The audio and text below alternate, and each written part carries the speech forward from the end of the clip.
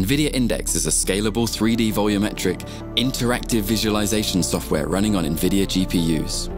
Scientists, researchers and engineers use IndeX in diverse domains such as microscopy, healthcare, medical or astrophysics.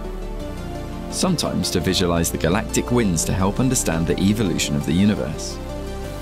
And sometimes to visualize the velocity field around a lander as it hurtles towards the Martian surface to help bring people to Mars. And sometimes to visualize the nanoscale structures of cells to help study the behavior of viruses such as the SARS-CoV-2 virus. NVIDIA IndeX is now available on the Google Cloud platform. We show you how to launch it from there. You can find the NVIDIA IndeX Kubernetes application in the Google Cloud Marketplace. Select your Kubernetes cluster to deploy into.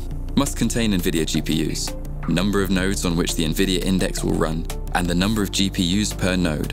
Once started, the application will show up under the Kubernetes applications in the GCP console.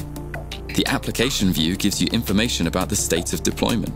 Once the application is ready, you will be able to log in using the viewer URL with the NVINdex username and the automatically generated password shown below. Once the deployment is ready, the application is publicly reachable through a load balancer with a fixed username, NVINdex, and a generated password. See Viewer Password section. The default welcome screen shows a list of sample datasets that can be loaded and be examined. Once the dataset is selected, NVIDIA IndeX will start importing the data from a Google storage bucket. This can take some time due to the dataset size, 52 gigabytes in this case. Once the dataset is ready, the volume can be examined. Default interaction is camera rotation. Control is used for zooming, Shift is used for panning.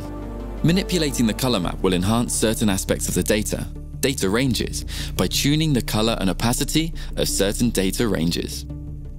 We're going to show you how to load and set up your own dataset into the NVIDIA IndeX Kubernetes application. The instructions can also be found on the documentation page. We will use the Supernova dataset as a sample. The volume size is 633 by 633 by 633. Now, we will create the directory structure, and a scene directory is created. Let's create an empty project file. Copy the contents of the demo scene file from the documentation.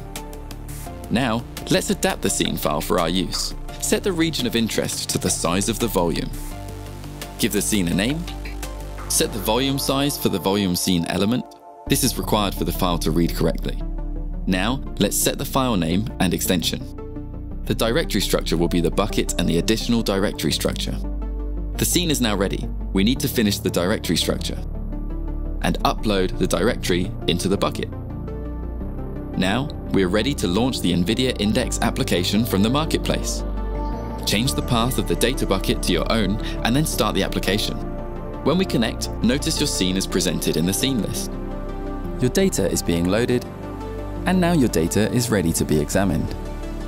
NVIDIA IndeX in the cloud makes large-scale data visualization and analysis available to every scientist, researcher, and interpreter. The ability to allocate virtually an unlimited number of GPUs through the Google Cloud allows scientists and interpreters to scale up to any dataset size to run their visualizations and analysis processes using NVIDIA IndeX.